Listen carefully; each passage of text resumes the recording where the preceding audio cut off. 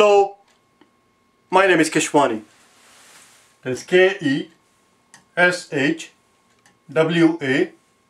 Keshwani. We are here because we want to prepare for the HESI. We have been solving math problems out of this book here, the HESI Admission Assessment Exam Review, the 3rd edition. If you do not own this book already, purchase one immediately.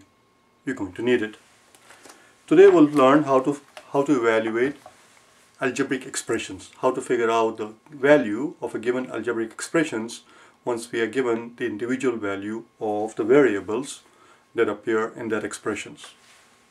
Evaluating algebraic expressions. Let's get going. There are 2 examples in the book here on page number 33. On page number 33, there's the first example, example number 1. There are 2 examples, as I said, on page number 33 and on top of page number 34. Listen carefully. And then they give you 5 sample problems on page number 35. 5 sample problems on page number 35 for a grand total of 7 problems. If you feel that that is not enough, practice, if you want to get better at this type of question, evaluating algebraic expressions, that is, there are some other videos you can watch here. There are some more videos. Just type in TEAS math, day number 48, 49 and 50. Day 48, 49 and 50, where we did some more problems dealing with the notion of evaluating algebraic expressions. In addition to that, in the series of basic math, these are the videos here that you can watch. They all deal with algebraic expression, evaluating the value of algebraic expression. Basic math, day 13, 21, 28, 66, 78, 91, and finally 144. Let's get going. Number 1, example number 1. We are told that A is equal to 4. If A is equal to 4, B is equal to negative 2, and C is equal to 7, then what is the value? What is the value of this expression? A times B plus C. That's what it is. AB plus C. AB plus C means when we say AB, that means A times B. It means A times B. That's what it is. We simply have to replace the values. A, we are told, is 4. So it's 4 times B, which is negative 2. So that takes care of that part. Plus C, which we told is 7. 4 times negative 2 is negative 8. Plus a 7. Negative 8 and a positive 7 is going to give us a grand total of negative 1. It will give us a grand total of negative 1. I'm going to replace this marker. I don't like the way it writes anymore. Alright, number 2. Problem number 2.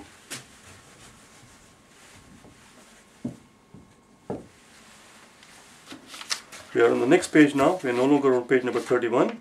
We are no longer on page number 33. We are on the top of page number 34.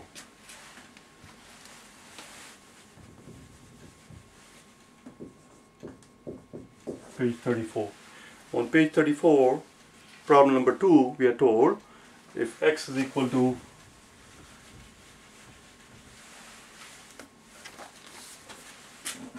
x is equal to 4 and y is equal to negative 2, we are being asked to find the value of the given expression here, which is negative xy times x minus y plus a y.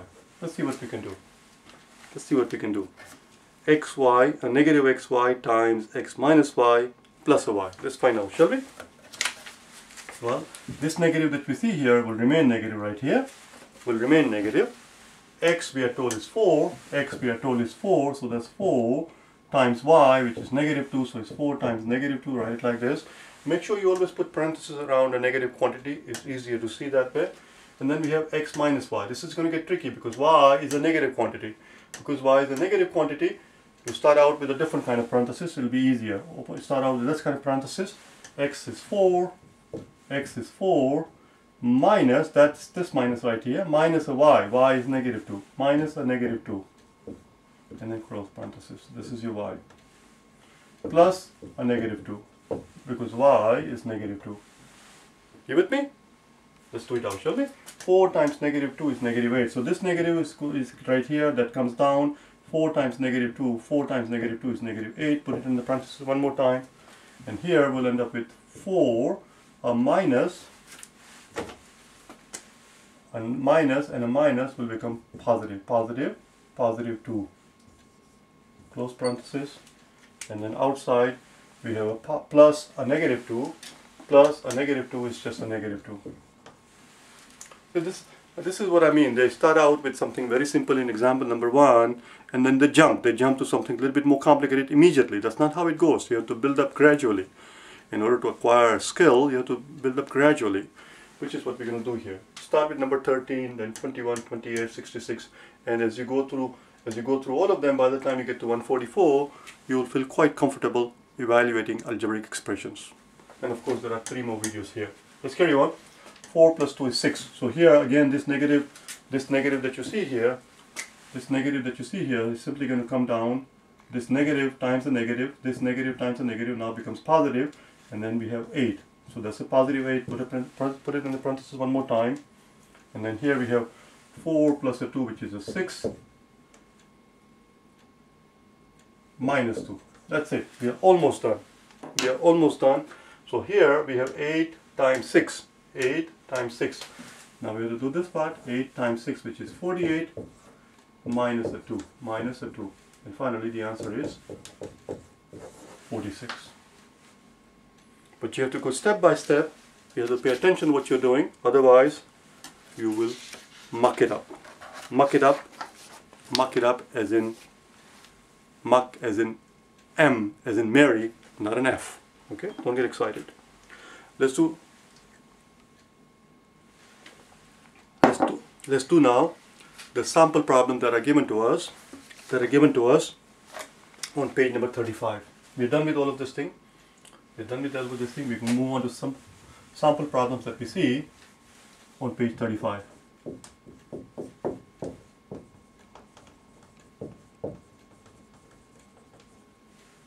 Sample problems. There are 5 of them. Let's get going.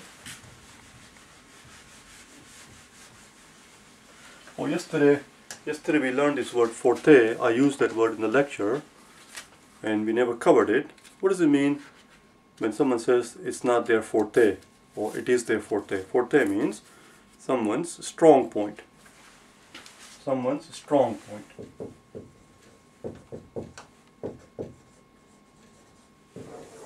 We learned the word forte. On day number 48 of our vocabulary lessons, vocabulary words, day 48. We learned the word forte. Do you know the antonym of forte? Well, if you don't know the antonym of forte, and if you wish to learn it, if you want to know it, watch the video, day number 48. Just type in vocabulary words, day 48. What I said yesterday was that spelling is not my forte. Do you understand? Spelling is not my strong point. Number 1. Sample problem number 1. We are told that x is equal to negative 2 and m is equal to negative 3. And the question is, how much is xm minus 2 times m? Xm minus 2 times m. Let's find out, shall we? X we know is negative 2, so that's negative 2 right here, times m is negative 3. Always put parentheses around. As I told you before, always put the parentheses around the negative quantities. It makes it easier to be able to see it, that you're dealing with a negative quantity. Okay, so this part is very simple. This is negative, negative times negative is positive, it becomes going to become positive. 2 times 3 is just 6. So that part was very easy. Same thing here, minus 2 times m, which is negative 3. One more time, we'll have a negative here, a negative, and a negative is positive, and 2 times 3 is 6. Oh, it looks like the answer is 12. The answer is 12. Number 2.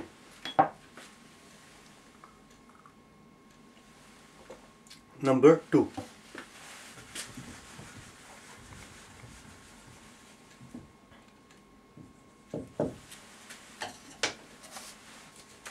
we are told that x is equal to 4, x is equal to 4, y we are told is equal to -3, and z we are told is equal to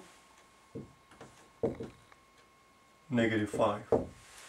As soon as you start dealing with negative quantity, that's when you have to slow down, because that's where you're likely to make mistake. Oh, that was number 3, isn't it? We haven't done number 2 yet. That's number 3. I'll go back and pick up number 2, okay? Let's carry on. What is being asked is what's the value of -x times y plus z? What's the value of -x times y plus z? Again, notice that y is a negative quantity, z is a negative quantity. It's always a good idea to put the parentheses around them so that we can keep the negative separate. So if you're going to put a parenthesis around it, it's a good idea to start out with a bigger bracket outside. You see? So -x right here, -x will be -4, so that's just -4. See, this parenthesis was not there. We introduced it. It's okay. It's perfectly fine. Parentheses are a dime a dozen. You can use that as many as you want. The purpose of parentheses is to make it easier on your eyes to be able to see what you're dealing with. These are just visual aids. They just help you see things better. Parentheses are visual aid. That's all they are. You understand? So x plus y. X is y plus z. Y plus z. Y is -3. Y is -3 plus z, which is -5. There you go. -3 and -5 will make -8. Will make -8. And -4 is what we have outside. So what we are left with is -4 times the -8, -4 times the -8. We have a negative here, we have a negative here. A negative times the negative is positive, and 4 times 8 is 32. The answer is positive 32. Let's go back and pick up number 2. I skipped it inadvertently. Let's go back and pick up 32.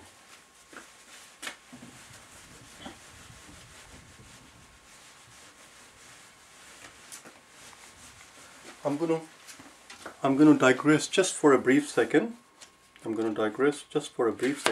Just be patient. I'm curious as to whether or not we ever talked about this concept that comes to my mind right now.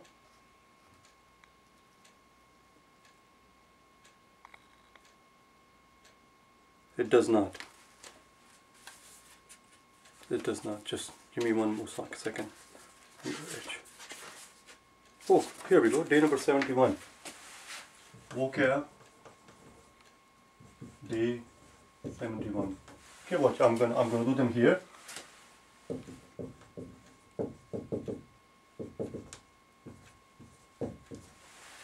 It's a simple thing. But a lot of the times people make mistakes when they're dealing with concepts like that. Parenthesis, and parentheses. Parentheses is the plural of parenthesis. Parentheses.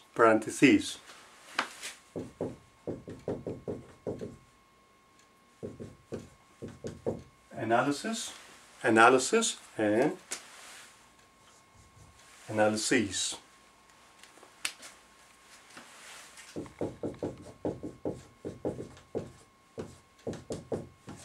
Hypothesis, hypotheses is the plural. Do you understand? What I said a little while ago was parentheses are dime a dozen. Use them as many as you want. Okay, they're dime a dozen. There is no shortage. I already checked. They're still making plenty of them. So use the parentheses generously if it helps you keep your numbers separate, particularly when you're dealing with negative quantities. Question number 2. We are told that A is equal to 2. This is question number 2. We are told that A is equal to 2, B is equal to -3, and C is equal to +4. And the question is, how much is 2 times A, B, C minus 3 times A, B, C? As you can see, the way the expression is given to us, 2ABC minus 3AB, there are no parentheses. There are no parentheses. By the time we end up setting it all up, there is going to be plenty of them. We're going to use them generously. Anywhere it helps us to keep our numbers separate and easier for us to see with our eyes, we're going to use them as our visual aid. So let's get going. 2 times a, which is just 2. Again, I do not like writing like this. I simply do not like writing like this. I find it annoying. So 2 times 2, 2 times 2, you see, 2 times 2 times b, which is -3, times the -3. We're going to put a parenthesis around every quantity, times c, which is +4. So that's it. That's your 2abc. 2abc. Tell you what, I'm going to go back and rewrite this thing. 2abc minus what was it? Minus 3ab. Minus 3ab. Minus 3, a is 2 and b is -3. That's it. Let's get going. Okay. The very first thing we need to notice. Very first thing we need to keep track of are our signs. Okay. Here we go. So this is 2 times 2 times -3 times +4. 2 times 2 times -3 times +4, which is same as saying +2 times the +2 times the -3 times the +4. Positive times positive is positive, positive times negative is negative, negative times positive is negative. In other words, if we have 3 positive and 1 negative, the final answer is going to be negative. Negative how much? Let's find out, shall we? 2 times 2 is 4, 4 times 3 is 12, and 12 times 4 is 48. One more time. 2 times 2 is 4, 4 times 3 is 12, and 12 times 4 is 48. That's this part.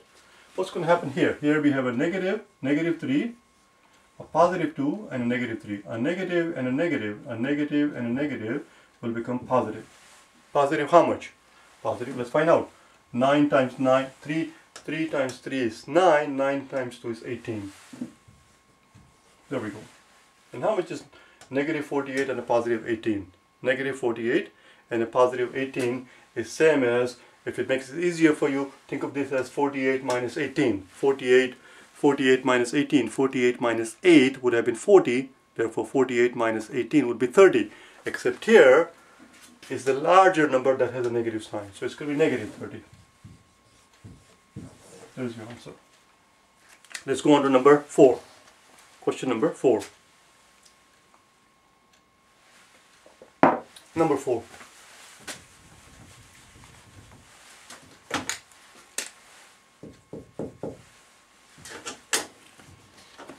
In question number 4, we are told that k is equal to -5.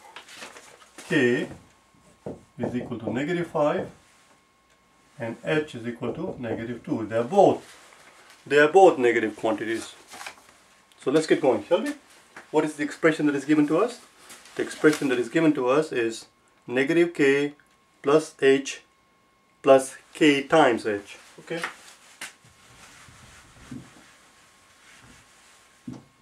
-k plus h plus k times h. Very simple, very straightforward.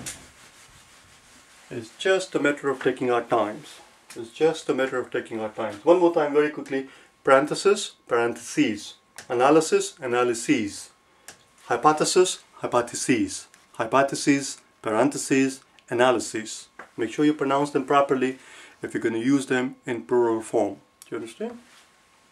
Negative k. Negative k, which is -5. There is your negative k. This is a negative sign outside here. Plus h, which is -2.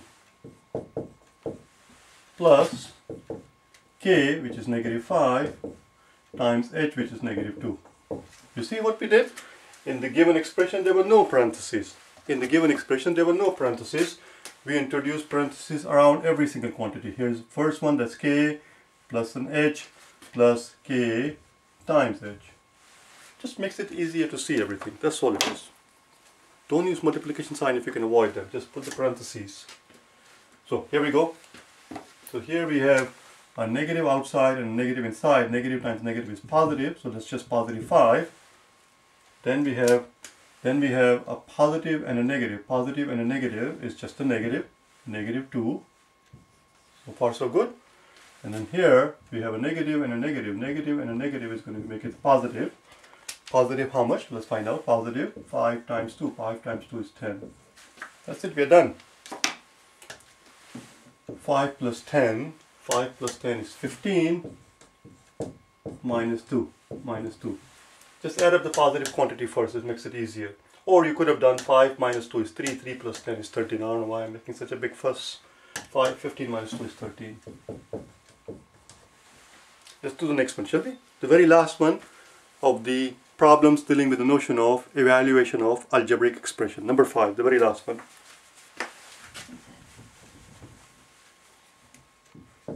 In number 5, we are told that A is equal to 3. B we are told is equal to negative 4. And C we are told is equal to 2. The question is, what's the value of the given expression?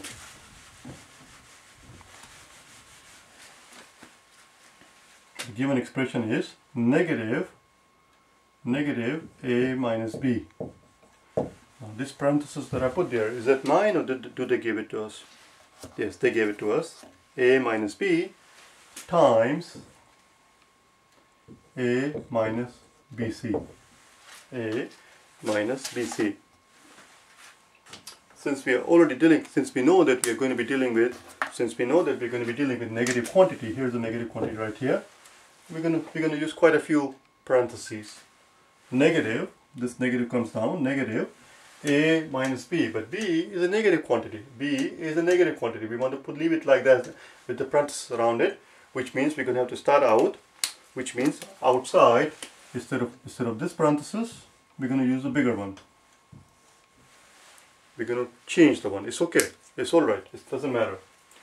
A is simply 3 minus a B, which is negative 4. You see that? And then again, same thing. They give us this tiny parenthesis, the small one. We're going to use a big one outside. So A is 3. A is 3 minus B, which is negative 4, times C, which is 2. And notice that we took the time to actually put down positive. Even though it just says 2, we put down positive 2 because it's easier to see that negative and a positive will give us negative. Negative and positive will be negative. And 4 times 2 is 8. So this quantity here, this quantity right here, is simply going to be 4 times 2, which is 8, and a negative times positive is negative, so it's just going to be negative 8. This quantity is going to be negative 8. And outside we have a bigger parenthesis. This is strange. Typically we're supposed to start from here. I don't know why I had the urge to do that part first. And then here, this 3 just comes down, and we have negative. That part is done. Let's take care of this part. So this negative is just going to come down. This negative simply comes down, and here we have 3 minus a negative 4. A negative and a negative is positive, so it becomes 3. Negative and negative is positive, 4. We are almost done. That negative is going to again come down, and here 3 plus 4 is just 7. Don't forget we have a negative in front of it. And again here we have